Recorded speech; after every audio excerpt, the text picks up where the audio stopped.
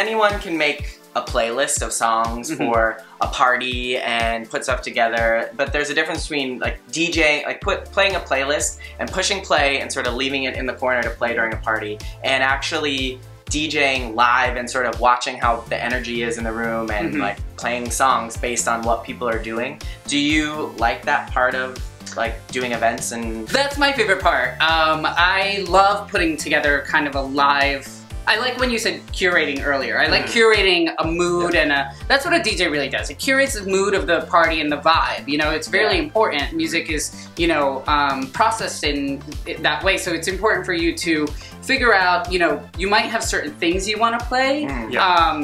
What I call them moments. You know, for example, I know that there are probably 5 tracks I for sure I'm going to play at your wedding.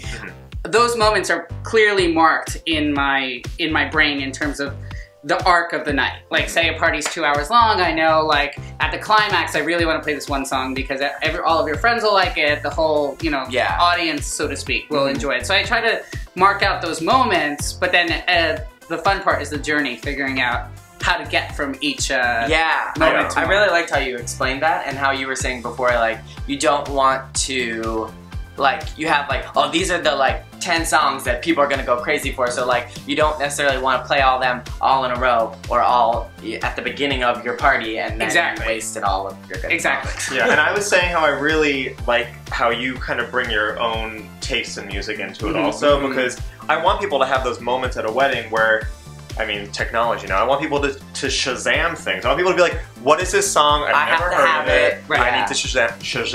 I gotta Shazam this right now. No, that's, I like that. That's my experience going out to see you when you DJ. So I want people to have that at our wedding. Right. You know? Yeah. I thrive on that. It's really fun. It's, I mean, before I got into DJing, I would make mixtapes for my friends and then, you know, would send them out online. And my favorite part was introducing people to new music. I feel like my friends should benefit from me being a big music nerd. Yeah, so. We do. So thank you very much. We appreciate it. You're welcome. Welcome to our world. It's very close.